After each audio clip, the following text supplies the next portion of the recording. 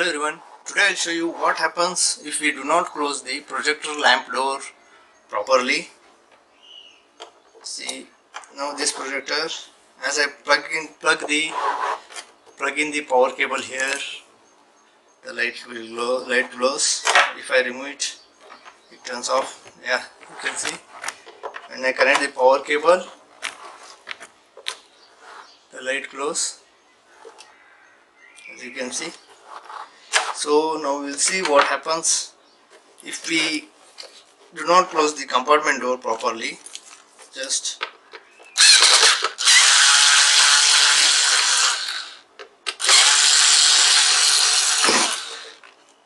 see what I'll do. I'll not close it fully, just I'll fasten the screws here.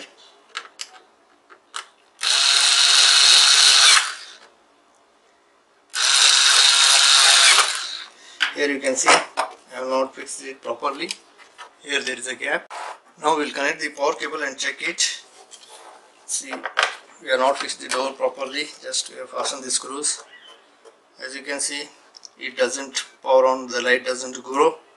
It doesn't glow here. It is because here there is a switch inside the compartment door. So here you can see, remove it.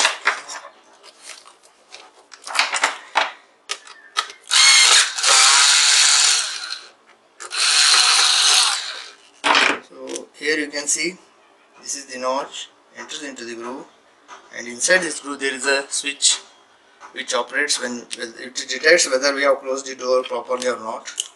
So now we will close the door in the proper way. This notch should enter here properly, fix it, and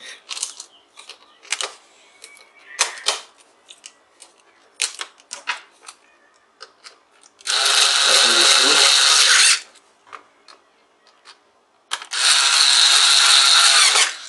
Okay, now we will plug in and check. Now the power light is glowing and the lamp will also glow.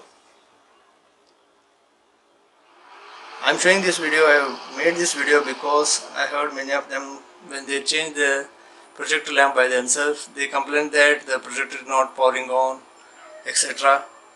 It is because they have not closed the door properly or not fixed the lamp in a proper way. That is, the lamp is not connected to the connectors, it has not been pressed properly.